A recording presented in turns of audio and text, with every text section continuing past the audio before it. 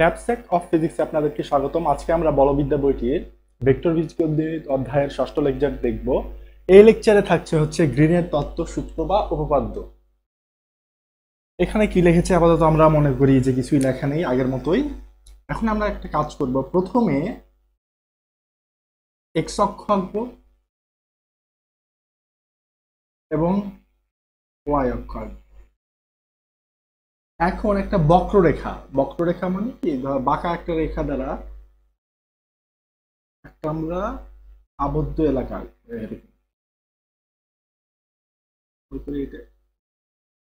এরকম আঁকলাম। এখন এটাকে বক্ররেখা বলার কারণ কি, এটা যদি আমি একটা কোনো দড়ি কোনো তলের উপর ফেলে, যেমন এটা এক্স ওয়াই এর তলের উপরে ফ্লোরের উপর ফেলে এক্স ওয়াই যদি এরকম হয়, ফেলে যদি একটা দড়ি দিয়ে এরকম করে আমি আঁকাই, তাহলে যদি সেই দড়িটা আবার আমি কেটে দিই, কেটে দিয়ে যদি আমি সোজা করি, তাহলে কি দড়িটা আমি বাঁকাইছিলাম, এই জন্য তাকে আমি বলবো বক্র রেখা। এখন কথা হচ্ছে, এই যে আমরা আঁকাইলাম এই এলাকাটাকে, এক্স অক্ষকে এদিকে, ওয়াই অক্ষের দিকে, এক্স অক্ষের সাপেক্ষে আমি যত রেখাটা নিই সর্বোচ্চ দুইটি বিন্দুতে ছেদ করবে, আবার ওয়াই অক্ষের সাপেক্ষে যত আমি ওয়াই অক্ষের সমান্তরাল যত রেখা আঁকি সর্বোচ্চ দুইটা বিন্দুতে ছেদ করবে, তার বেশি বিন্দুতে ছেদ করতে পারবে না। ধরলাম এই যে সি বক্ররেখায় আমি আঁকাইছি, আঁকানোর ফলে আমি আর একটা এলাকা পাইছি। এখন এই আর এলাকায় দুইটা ফাংশন আছে। ফাংশন কোথায় আছে সেটা আমি চিত্রে দেখাবো না, কিন্তু দুইটা ফাংশন আছে। ফাংশনটার নাম হচ্ছে P x Y, Q x Y. এরা সংজ্ঞায়িত। এখন সংজ্ঞায়িত মানে হচ্ছে এদের মান কখনো ইনফিনিটি হতে পারবে না। আমরা আগে জেনেছি যে অবিচ্ছিন্ন মানে হচ্ছে যে এর ভিতরে কোনো কাটাছেঁড়া থাকবে না ফাংশন বলে। এদের ভিতরে একদম সোজা হলে সোজা হবে, বাঁকা হলে বাঁকা হতে পারে, কিন্তু মাঝখানে কোনো এরকম কাটা থাকতে পারবে না। এদের আংশিক অন্তরক সহগ অর্থাৎ ডিফারেন্সিয়েশন, আর এদের যে কোনো একটা বিন্দুতে আমি ডিফারেন্সিয়েশন করতে পারবো। যদি করতে পারি তাহলে গ্রিন সাহেব আমাদেরকে কি বলছে এখন সেটা দেখি।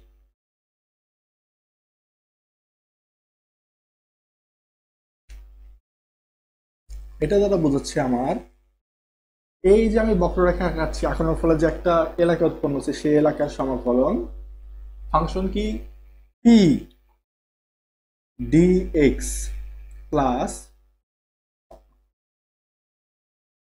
Q D Y is equal to, এটা বলছে কে, গ্রিন সাহেব এটা বলছে। আর এখন প্রথমে আমি শেষেরটা কাজ করবো। শেষেরটা কি আছে, এখানে কি আছে, ডি ওয়াই আছে, এই জন্য আমি নিচে দিব কার্ল ডি এক্স। কেন, ডি ওয়াই আছে আর বিপরীতে দিব। আর উপরে কি আছে, কিউ আছে, তাহলে দিব আমি কার্লি কিউ। তারপর আমি দিব হচ্ছে মাইনাস, মাইনাস দেওয়ার পর তারপর আমি এখানে আসবো, এখানে কি আছে, ডিএক্স আছে, এই জন্য আমি নিচে দিব কার্লি ডি ওয়াই। আর এখানে পি আছে, এই জন্য দিব কার্লি ডি পি। আর যেহেতু এক্স ওয়াই সমতলে আঁকছি আমি, এবং এটা এক্স এটা ওয়াই সমতলে আঁকছি, সেজন্য এখানে দিব হচ্ছে আমি ডি এক্স ডি ওয়াই। এটাই হচ্ছে আমার গ্রিনের তত্ত্ব। এখন এর নিচে একটা চিত্র দিতে হবে, আগে আমরা চিত্রটা সম্পূর্ণ করব, তারপর আমরা এই চিত্রটা দিব। এখানে কি লিখছে, ধরি আর এলাকা আবদ্ধকারী বক্ররেখা সি, যেটা আমরা এতক্ষণ বুঝালাম। অক্ষদ্বয়ের সমান্তরাল রেখা দুইয়ের অধিক বিন্দুতে ছেদ করতে পারবে না। এখানে যে বুঝালাম, এক্স অক্ষ বরাবর যদি রেখা টানি দুইটা বিন্দুতে ছেদ করবে, আবার ওয়াই অক্ষ বরাবর সমান্তরাল যদি আমি রেখা টানি তাহলে দুইটা বিন্দুতে ছেদ করবে। মনে করি আর এলাকাকে নিম্নলিখিত দুই উপায়ে ব্যক্ত করা যায়। এখন আমরা দুটো শর্ত লিখবো, কি কি শর্তে এটাকে ব্যক্ত করা যায় বা উল্লেখ করা যায় সেটা আমরা লিখবো। আমরা শর্ত 1, শর্ত 2। প্রথমে আমরা চেষ্টা করব এক্স অক্ষ বরাবর নেওয়ার। কি অক্ষ বরাবর, এক্স অক্ষ বরাবর। তাহলে এক্স অক্ষ বরাবর নেই, এইখান থেকে যদি আমি একটা লম্ব টানি এ, এটার নাম দিলাম আমি এ, এইখান থেকে যদি একটা আমি লম্ব এক্স অক্ষের উপর টানি, তাহলে এটাকে নাম দিলাম আমি বি। এখন কি আমরা লিখবি, এক্স অক্ষের উপর লম্বটা টানছি, তাহলে এ অবশ্যই ছোট, এক্স এর এখান থেকে গেলে এখান থেকে মানটা বৃদ্ধি পায়, এক্স এর অক্ষ যত যাবে তত বৃদ্ধি পাবে। তাহলে এক্স যে আছে তাহলে এটা ছোট, তাহলে লিখবো এ এর থেকে বড় হচ্ছে এক্স অক্ষ, এক্স অক্ষের মান বড়, শুধু বড়। তারপর আমরা লিখবো বি আছে যেহেতু, এজন্য আমরা লিখবো এক্স অক্ষর থেকে যদি বড় বড় বা এর সমান হইতে পারে, এক্স অক্ষের বড় হইতে পারে আর কি, এ এর সমান বা এর থেকে বড় হচ্ছে এক্স অক্ষের একটা, এক্স এর একটা মান হবে এই সমীকরণে। তারপর কি হবে, বি এর সমান বা বি এর থেকে ছোট, তাহলে বি এর সমান বা বি এর থেকে ছোট, এটা হচ্ছে বি এর সমান বা বি এর থেকে ছোট যদি হয়, হলে কি হবে। এখন কি এই চিত্রটা যদি আমি এখানে আঁকি এইভাবে, একে আমি এক্স অক্ষ বরাবর নিছি না, আমি কেটে দিলাম। কেটে দিলে আমরা কি ধরছিলাম, গসের ডাইভারজেন্স পরিবর্তে নিচে একটা ধরছিলাম s1 s2, s1 এর ফাংশন f1, s2 এর ফাংশন f2, তাহলে এটাকেও আমি একটা ফাংশন ধরবো f1 f2। x অক্ষ বরাবর কাটছে, এই ফাংশনটার নাম দেব f2x f2 f1x। তাহলে এই f1 x1 এর মান y অক্ষ বরাবর কতটুক হলে, তাহলে আমি এই যে এলাকাটা আঁকছি সেই এলাকাটা আমি পাবো, সেটা এখন আমি লিখবো। তাহলে নিচেরটা f1 উপরেরটা f2, তাহলে নিচেরটা অবশ্যই ছোট, x অক্ষ বরাবর কি y অক্ষ বরাবর কি মানটা বৃদ্ধি পেতেছে এই পাশে, তাহলে নিচেরটা ছোট, ছোটটা লিখবো f1x এর থেকে সমান বা বড় y অক্ষের দিকে, যে জন্য y f2 x এর থেকে ছোট। আমাদের একটা শর্ত শেষ হলো। এখন আমরা এই যে প্রথমে যে মানটা এদিকে দিছিলাম, এখন আমি সেটা y অক্ষ বরাবর নিব। y অক্ষ বরাবর যদি আমি এখান থেকে একটা লম্ব টানি, আবার এখান থেকে যদি একটা লম্ব টানি, তাহলে ছোট কোনটা, এইখান থেকে সাধারণত y অক্ষের দিকে মানটা বাড়ে, তাহলে এটা ছোট এটা বড়। এটাকে নাম দিয়ে হচ্ছে আমি d, এটাকে নাম দিয়ে হচ্ছে আমি e, নাম আমি কি দিলাম d, এটার নাম দিলাম হচ্ছে আমি e। এখন লিখবো d এর সমান বা এর থেকে বড় কি অক্ষ নিছি, y অক্ষ, সেজন্য y এর মান, আবার কি e এর থেকে সমান বা e এর থেকে ছোট, তাহলে e হলে,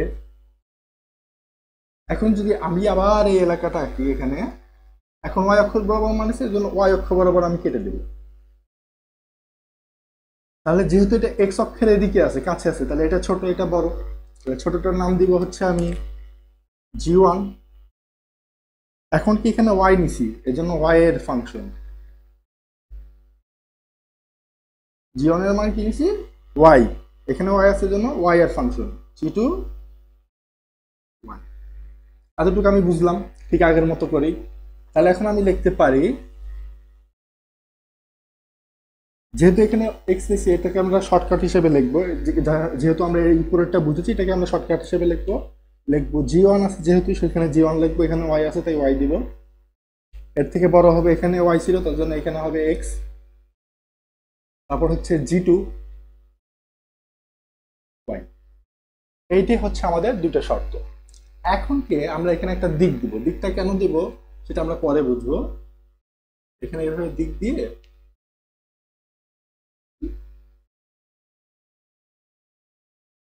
দিয়ে এই চিত্রটা এই ধরি, এর আগে আমরা লিখবো, লেখার পর এই শর্ত পর্যন্ত লিখবো, লিখলেই মোটামুটি আমাদের এই পর্যন্ত কাজ শেষ। তারপর আমরা পরবর্তীতে কি কাজ করবো এখন দেখবো, এগুলো এখন আমার আর প্রয়োজন নেই, শুধু আমি শর্তগুলো রেখে দেবো, শর্তগুলো আমাদের সব মুছে দিব, শর্ত আর চিত্র রেখে দেবো।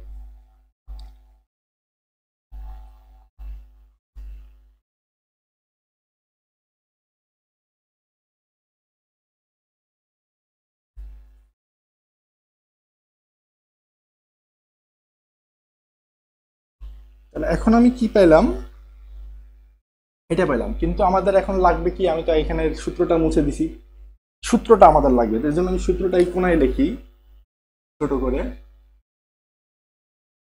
P dx plus Q dy C is equal to double integral আর প্রথমে কিউ তারপর নিচে কিউ বাই ওয়াই ওয়াই না এক্স হবে, কারণ এখানে হয়ে আছে এক্স হবে minus Q by three Q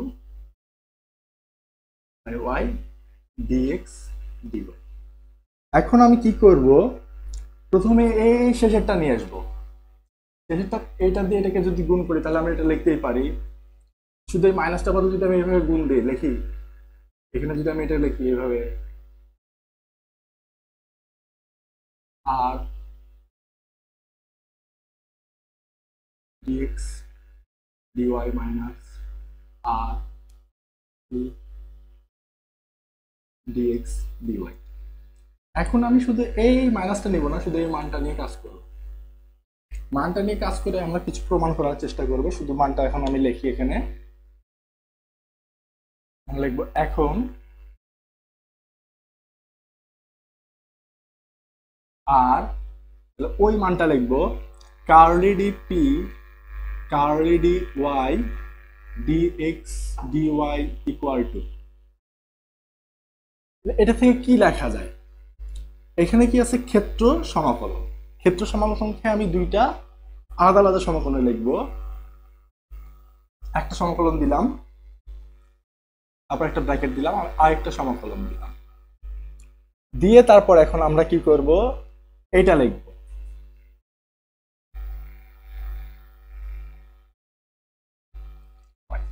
এখন এটা এর সাথে গুণন, কিন্তু এখানে দেখব যে এর চেহারা আর এর চেহারায় মিল আছে, বা এর নামে মিল আছে। নামে মিল থাকতে তাদেরকে কি বলে, মিতা বলে।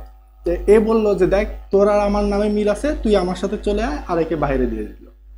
তাহলে এ আর এ চলে আসলো, তাহলে এখানে লেখা যায় ডিওয়াই, আমি ক্লোজ করে দিলাম, ও বাইরে থেকে গেল ডিএক্স। এখন এইটাকে আমরা ইন্টিগ্রেশন করব। তার আগে কি এখানে তো লিমিট দিতে হবে, তাহলে আমি লিমিট কি দিব, প্রথমটার ক্ষেত্রে আমরা লিমিট দিব এক্স অক্ষ বরাবর দিছিলাম না, এখানে আমরা লিখতে হবে 1 নং শর্ত অনুসারে। প্রথমে এক্স অক্ষ বরাবর লিখেছিলাম এ এবং বি, তাহলে লিখে দিব আমি এ বি, এই যে এ বি। আর কি ছিল F1 F2, F1টা ছোট এই জন্য F1টা নিচে, আর F2 F1 F2 এখানে F1 F2 হয়ে গেল। এখন আমরা যদি এটাকে ইন্টিগ্রেশন করি তাহলে আমরা কি পাবো আমরা সেটা জানি না, কিন্তু আমরা গসের ডাইভারজেন্স শিখেছিলাম x square dx d divided by dx কে যদি আমি ইন্টিগ্রেশন ডিফারেন্সিয়েশন করি তাহলে আমরা পাচ্ছি কি, এটা হচ্ছে এর এর মান, তাহলে এর এর মান 2x 2n - 1, তার মানে মান দেওয়ার কথা 2x।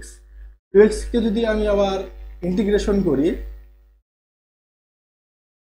তাহলে আমি কি পাচ্ছি, 2টা বাইরে চলে আসবে, চলে আসার পর এটাকে যদি আমি ইন্টিগ্রেশন করি x 1 + 1 ডিভাইডেড বাই x 1 + 1, তাহলে নিচে 2 আর উপরে x 1 + 1 স্কয়ার, তাহলে এই 2 আর এই 2 কেটে যাবে আবার x স্কয়ার। সেটাই আমরা এখন আবার দেখব। এখানে যে আমি ইন্টিগ্রেশনটা করব, করে কি হবে সেটা আমি জানি না, এইখানে কি হবে সেটা আমি জানি না, কিন্তু ডিফারেন্সিয়েশন করে আমরা কিছু একটা মান পাবো। এটা ধরি আমি ক পাইলাম, কই পাইলাম, তাহলে এই ককে যখন আমি আবার ইন্টিগ্রেশন করব তখন সেটা কি হয়ে যাবে, যেটাকে আমি ইন্টিগ্রেশন করছিলাম আর কি, ডিফারেন্সিয়েশন করছিলাম সেই মানটাই পাবো। তার মানে শুধু পাবো আমি হচ্ছে পি এ বি, এখানে শুধু পাবো পি, তারপর আমরা কি বসাইতে হয়, লিমিট বসাইতে হয় F2 F1, আর এখানে দিয়ে দেবো আমি dx। আশা করি আমরা এতটুকু বুঝতে পেরেছি। এখন কথা হচ্ছে এটাকে আমি এভাবে তো লিখতে পারি, p যেহেতু একটা ফাংশন তাহলে p x y, এখানেও চাইলে আমি p এক্স ওয়াই লিখতে পারি, কিন্তু তখন জিনিসটা অনেক খারাপ দেখা যাবে, এজন্য আমি এখানে লিখবো না। এখন যেহেতু আমরা ওয়াই অক্ষ বরাবর ডিফারেন্সিয়েশন করেছি, এই যে ওয়াই আর এই যে ওয়াই, ওয়াই অক্ষ বরাবর ইন্টারগ্রেশন করছি, আবার ওয়াই এর সাথে ডিফারেন্সিয়েশন করছি, এজন্য এই F1 F2 এর মানটা ওয়াই এর সমান সমান বসবে। সেটা যদি বুঝতে সমস্যা হয় তাহলে আমরা 1 নং শর্ত নিয়ে কাজ করতেছি, তাহলে F2 F1 আর F2 এর মানটা ওয়াই এর জায়গায় বসবে, এখানে আমাদের দেওয়া আছে। তাহলে এটা সমান সমান লেখা যায় A B P x, Y এর জায়গায় কি বসবে, প্রথমে উপরের লিমিট বসে F2, তারপর কি মাইনাস দিতে হয়, সূত্রের মাইনাস, তারপর হচ্ছে পি এক্স F1 এর সাথে কি গুণ, ডিএক্স গুণ। এখন যদি আমরা লক্ষ্য করি, এটার সাথে এটাকে গুণ দিতে পারি, এটার সাথে আবার এটাকে গুণ দিতে পারি, এটার সাথে এটাকে গুণ দিতে পারি, আবার এটাকে গুণ দিতে পারি। তাহলে যদি আমি একবারে দুইটাকে গুণ দিই তাহলে আমরা লিখতে পারি A B P x F2 dx minus P x F1 dx, এটা আমরা লিখতে পারি। তাহলে আমাদের মোটামুটি এই সমীকরণটার কাছে, সেজন্য আমরা এটা মুছে দিব, তাছাড়া আমাদের জায়গা প্রয়োজন, এজন্য আমরা এটা মুছে দিব। এখন মুছে দিলাম। তাহলে এখন এটা কি নির্দেশ করতে পারে, যদি শুধু এই এলাকাটা আমি এখানে আঁকি, এক্স অক্ষ বরাবর কাজ করছিলাম, এজন্য আমি যদি এভাবে কেটে দেই, এটা কি ছিল F1, এটা ছিল F2। এখানে একটা ঘূর্ণনের দিক দিছিলাম আমরা, ঘড়ির বিপরীত দিকে, ঘড়ির কাঁটা যেদিকে ঘুরে তার বিপরীত দিকে ঘুরছে, তাহলে দিলাম। এখন এই ফাংশনটা কি নির্দেশ করতেছে দেখবো, F2, এই F2টার ঘোরার দিক হচ্ছে এ থেকে বি, আর এটা আমরা কি আঁকাইছিলাম, এটা হচ্ছে এ, আর এদিকে ছিল হচ্ছে আমার বি। তাহলে F2 ফাংশন কোথা থেকে ঘুরতেছে, F2 ফাংশনটা ঘুরতেছে এ থেকে বি এর দিকে, এ থেকে বি মানে এই দিকে ঘুরতেছে। এটা কি আসলে এদিকে ঘুরতেছে না, এইটা বি এর থেকে এ এর দিকে ঘুরতেছে, বি এর থেকে এ এর দিকে ঘুরতেছে, কারণ বি এখানে, তাহলে F2 এখানে, তাহলে এইখান থেকে এই দিকে ঘুরতেছে, মানে বি থেকে এ এর দিকে ঘুরতেছে, কিন্তু এখানে লেখা আছে এ থেকে বি এর দিকে ঘুরতেছে, তাহলে তো ভুল। তাহলে সেই ভুলটাকে আমরা সংশোধন করবো, এই জন্য একটা মাইনাস দিব, ইন্টিগ্রেশনকে লিমিট পরিবর্তন করা যায় সেজন্য একটা মাইনাস দিতে হয়, দিয়ে এ ছিল কি লোয়ার লিমিট, সেটাকে আমি আপার লিমিট দিব, এবং বি। এখন কি দেখি, এখন যদি আমি দেখি বি থেকে এ এর দিকে যাচ্ছে পি এক্স F2 dx, এই ফাংশনটা বি থেকে এর দিকে যাচ্ছে, হ্যাঁ এখন ঠিক আছে, মেনে নিলাম আমি। কিন্তু এখানে আমরা একটা ভুল করেছি, এটাতে যদি আমরা গুণ দিলাম তাহলে এটার এইটা কই, ইন্টিগ্রেশনের আপার লিমিট লোয়ার লিমিটটা কই, এখানে আমার আপার লিমিট লোয়ার লিমিটটা দিতে হবে এ বি। এখন দিব আমি F1 ফাংশন, F1 ফাংশন নিচেরটা কি বলছে, এ থেকে বি এর দিকে ঘুরতেছে, তাহলে এ হচ্ছে এখানে, তাহলে এইখান থেকে এইখানের দিকে ঘুরতেছে, হ্যাঁ ঠিক আছে। তাহলে এটা আমার কোনো চেঞ্জ করতে হবে না, তাহলে এটা যা আছে তাই, বি লিখলাম আমরা। এখন পি এক্স F1 dx। এখন আমাদের যেহেতু জায়গা নেই, আমরা উপর থেকে আর একটু মুছে দিব, আর কি এটা বোঝার জন্য ছিল। এখন এখানে নিচের জায়গা নেই, এরপরে এই উপরে যা লিখবো সেই লাইনটা হবে আর কি।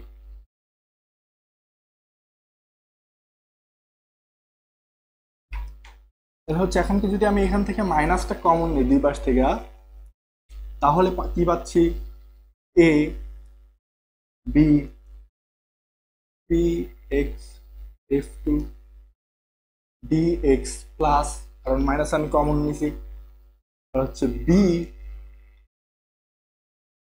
পি এক্স F1 dx, এটাই হচ্ছে আমার। তাহলে এখন কি যদি দেখি, আমি আমার যদি চিত্রটা এখানে আঁকাই, এটা হচ্ছে তোমার f2 ফাংশন, এটা হচ্ছে তোমার f1 ফাংশন। তাহলে এটা কি নির্দেশ করতেছে? দিকটা বি থেকে এর দিকে ঘুরতেছিল দিকে, এটা এ এটা বি। তাহলে এই বি থেকে এর দিকে ঘুরেই তো এই পুরা এলাকাটা হইলো না, সেজন্য আমরা লিখবো এখন পুরা এলাকাটা হয়েছে, এই জন্য পুরা এলাকাটা নিচে সি। কি ফাংশন ছিল? পি, সেজন্য আমি লিখবো এখানে পি। এই দুইটা মিলে কি হয়েছে? এদিকে থেকে এদিকে ঘুরতেছে, এটা নির্দেশ করতেছে কি এদিক থেকে এদিকে ঘুরতেছে। আবার এটা নির্দেশ করতেছে কি এইখান থেকে আবার এদিকে ঘুরতেছে, f1। তাহলে এই দুইটা যদি এখন যোগ করি, আমি যোগ করলে কি পাবো? পুরা এলাকাটা পাবো, সেই এলাকাটাই লিখলাম আর পি ফাংশনটা লিখলাম। আর থাকলো কি ডিএক্স, ডিএক্সটা আমি লিখে দিলাম। এই পর্যন্ত কাজ শেষ। তাহলে এইটা কি ছিল আমার? শুধু এই এতটুকের, কি বলে, শুধু এই এতটুকের মান, এই মাইনাসটা ছিল না, এজন্য আমি এখানে লিখবো অতএব মাইনাস, এখানে কি ছিল? একটা মাইনাস ছিল, সেই মাইনাসটা আমি দিই নাই, এখানে মাইনাস হবে মাইনাস ডাবল ইন্টিগ্রাল আর ক্ষেত্রফল সমাকলন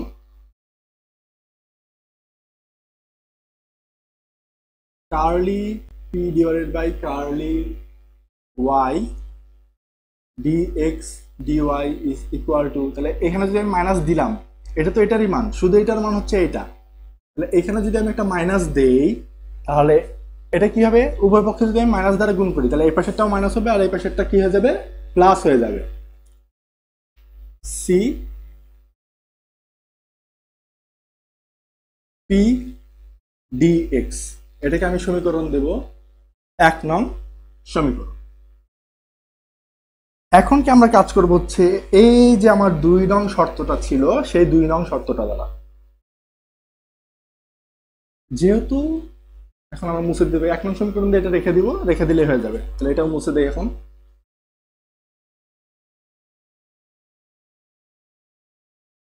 তারপর আমরা কি এইটার কাজ আমরা করেছি, এখন আমরা কাজ করব এটা নিয়ে। তাহলে এটা যদি লিখি অতএব, বা অতএব না দিয়ে আমরা এখানে লিখবো, প্রথমে লিখেছিলাম কি 1 নং সমীকরণ 1 নং শর্ত অনুসারে, এখন লিখবো 2 নং শর্ত অনুসারে। 2 নং শর্ত অনুসারে, 2 নং শর্ত অনুসারে যদি লিখি তাহলে এই মানটা আমি এখন আমি কাজ করবো, কারণ ওটা আমি 1 নং সমীকরণে কাজ করেছি। এখন আমরা এটা নিয়ে কাজ করব। প্রথমে হচ্ছে কি ক্ষেত্রফল ইন্টিগ্রাল হচ্ছে curl D Q curl D x dx dy. আবার এখানে বলবে কি, প্রথমে আমরা কি ইন্টিগ্রাল দুটাকে সিঙ্গেল সিঙ্গেল করে নেব, একটা ব্র্যাকেট দিব আর একটা দিব, দিয়ে তারপর হচ্ছে এটা লিখে দিব curl D Q curl D x. এখন দেখবো এর আর এর নামের মিল আছে, x x curl D x dx. বলবে দেখো আমরা মিতা, আমাদের চেহারা হয়তো আলাদা হতে পারে কিন্তু আমাদের নাম একই। তাহলে আমরা ডিএক্সটাকে নিয়ে আসবো, ক্লোজ করে দিব আর বাইরে থেকে যাবে ডিওয়াই। এখন আমাদেরকে যেহেতু আমরা ইন্টিগ্রেশন দিচ্ছি, আমাদেরকে কি বসাতে হবে? লিমিট বসাতে হবে। এখন আমরা কি নিছি? 2 নং সমীকরণ। 2 নং সমীকরণে কি আছে? ওয়াই। তাহলে ওয়াই অক্ষ বরাবর আমি কি নিছিলাম? ডি আর ই। প্রথমটাতে আমি বসাবো নিচেরটা ডি, যেহেতু নিচেরটা ছোট আর উপরেরটা বড়, এই জন্য আপার লিমিট ই। আবার সেই ক্ষেত্রে আবার যদি এখন আমি এইভাবে কাটি, এটা ছিল আমার জি1, এটা হচ্ছে আমার জি2, এক্স অক্ষ বরাবর, তাহলে এক্স অক্ষের দিকে বাড়ে, তাহলে এটার মান কম এটার মান বেশি। তাহলে আমি এখানে বসাবো, এটা হচ্ছে লোয়ার লিমিট জি1, এটা হচ্ছে আমার আপার লিমিট। আমরা এটা বসাইলাম।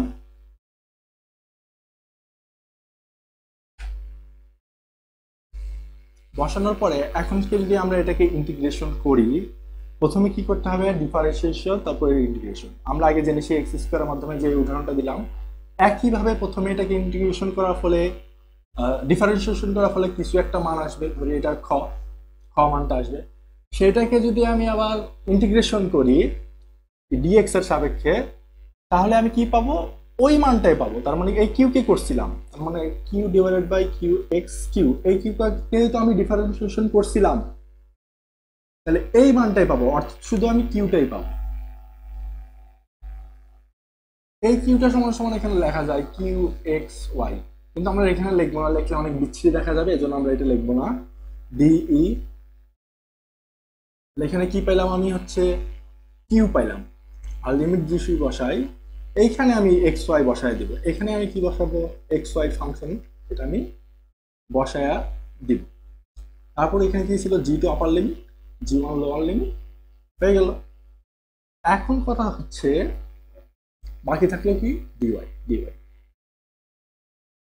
এখন এই যে ওয়াই এর মান, ওয়াই অক্ষ বরাবর নিয়েছিলাম কি এক্স, এক্স এর জন্য জি ওয়ান জি টু, তাহলে এই এক্স এর জায়গায় জি টু আর জি ওয়ান বসবে। সহজ কথায় যদি বলি, আমরা যদি চিত্র না আঁকাই, এটা শর্টকাট, এই এক্স এর জায়গায়, এক্স যেহেতু আছে দ্বিতীয় নং শর্তে, এক্স এর জায়গায় জি ওয়ান এবং জি টু বসবে। তাহলে প্রথমে বসে হচ্ছে জি টু, তাহলে আবার যদি করি আমরা ডিই কিউ, এক্স এর জায়গায় বসে যাবে জি টু, ওয়াই মাইনাস আবার হচ্ছে কি কিউ, জি ওয়ান বসবে এবার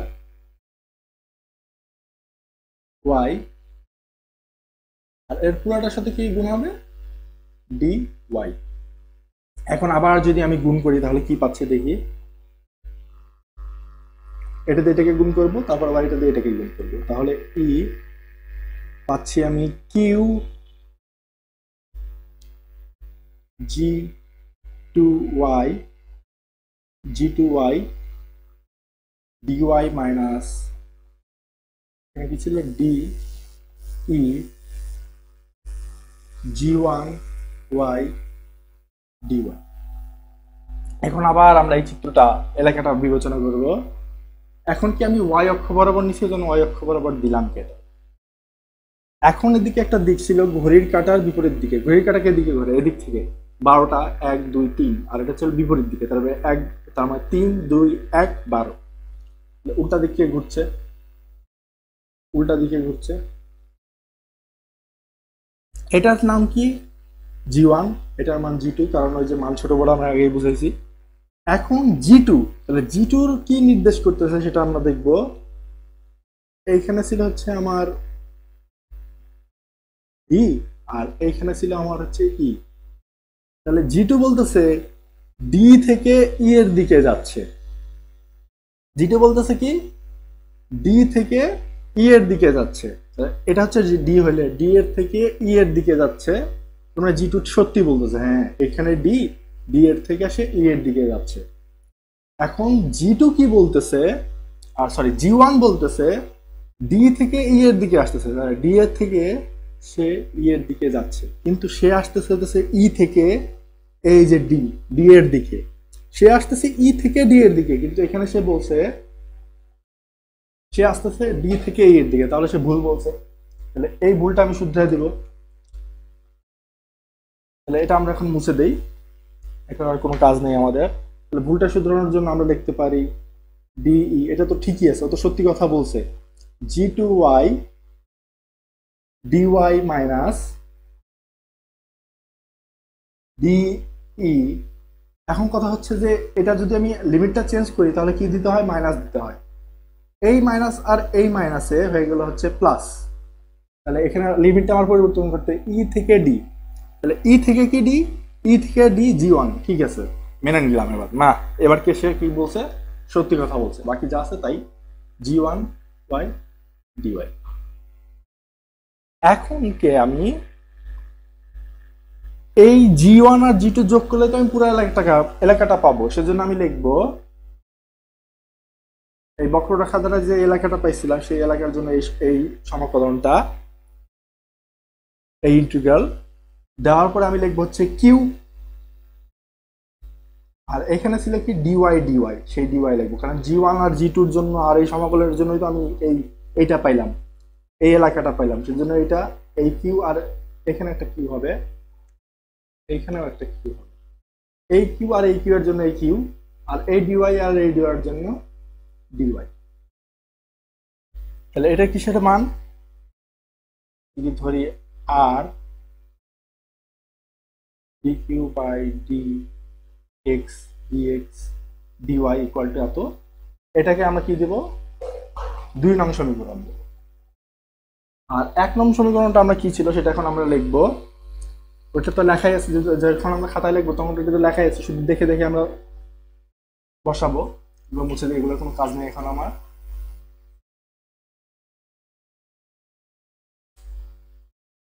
তাহলে কি 1 নং সমীকরণ আর 2 নং সমীকরণটা, 1 নং সমীকরণটা আমরা পাইছিলাম আর curly DP curly D Y dx dy is equal to equal p dx। এটা তো ছিল 1 নং এবং 2 নং সমীকরণ। এটা আমরা একটু আগে বের করলাম, এটা আমরা আগে বের করে এখানে লিখছিলাম। এখন আমরা কি করব, 1 নং ও 2 নং সমীকরণ যোগ করে পাই বলবো। 1 নং ও 2 নং সমীকরণ যোগ করে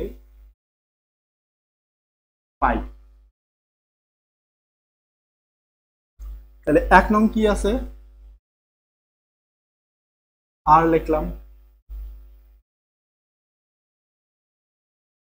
তারপর কি আছে, কার্লি ডি পি আছে, কার্লি ডি এক্স আছে, ডিএক্স ডিওয়াই আছে লিখলাম, আর যোগ দিয়ে এটা লিখবো। আর ক্ষেত্র সমাকলন curly D Q curly D Y dx dy equal to কি লেখা যায়,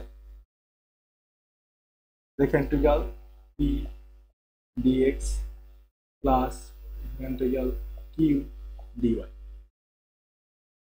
এখন এটাকে আমি কিভাবে লিখতে পারি, এটাকে যদি আমি আগে আনি আর এটাকে যদি আমি পরে দিই, দেখি বা আর curly D Q curly D Y dx dy minus R curly D P divide by curly x dx, না এখানে কি এক্স তো হবে না, এখানে হবে হচ্ছে ওয়াই আর এটা হবে হচ্ছে আমার এক্স, কারণ এই যে মানগুলা, কারণ সমীকরণে কি আছে ওয়াই আছে, আমি এখানে কি দিছিলাম এক্স দিছিলাম, এক্স তো হবে না, তার মানে minus dx dy equal to এটা লেখা যায় CP dx plus integral Q dy. এখন যদি আমরা এখানে কমন নেই আর এটা যদি আমরা কমন নিতে পারবো, দুই পাশেই আছে, তাহলে কমন নিলাম আমরা আর, তারপর কি আর এই সাইড থেকে যদি আমি কমন নিই ডিএক্স ডিওয়াই ডিএক্স ডিওয়াই, তাহলে কি কমন নেওয়া যায় না, এইটা আর এইটা, তার মানে এটা যা আছে সেটা লিখে দিব। Curly D Q curly D, এখানে তো ওয়াই হবে, আমি এক্স লিখতেছি কেন, এখানে ওয়াই হবে, এখানে এইখানে ওয়াই হবে, কারণ এখানে ওয়াই আর এখানে হবে হচ্ছে আমার এক্স। তাহলে curly D Q curly D, তাহলে এখানে ওয়াই, তাহলে এক্স মাইনাস এটা হবে curly D P curly D Y is equal to integral P D x plus Q dy. এখন এই সমীকরণটাই দেখিয়ে, এই যে সমীকরণটা আমরা সবার উপরে লিখছিলাম, এইটা আর এটা পুরো মিলে যায়, যদি এটা এই পাশে নিয়ে আসি আর এটা ওই পাশে দিই তাহলে পুরো মিলে যায়, P dx Q dy Q curly D Q divided by curly D x পাইলাম, সবই মিলে যাচ্ছে, তার মানে এটা আমাদের প্রমাণিত হয়ে গেছে। এটাই হচ্ছে এখানে লিখবো আমরা